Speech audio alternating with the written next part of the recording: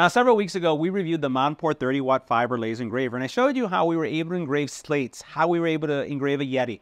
We also then engraved bottle openers, aluminum bottle openers. And we've been doing several engraving projects with this solution, and we've actually made some changes. First of all, we have this enclosure, which is a nice add-on for us. And then also we have been working on this metal. This is actually some work that we're doing that we donated for a school. That's a little metal for the kids that are going to be running a short race.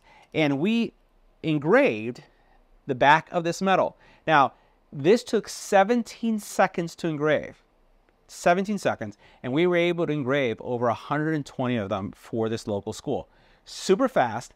Also, great quality. And we did it within seconds. So this Black Friday, make sure you check out all the deals in fiber laser engraving. Check out what's going on with MonPort, because again, if you want to have a side hustle that allows you to create work like this, this is going to help you do it fast.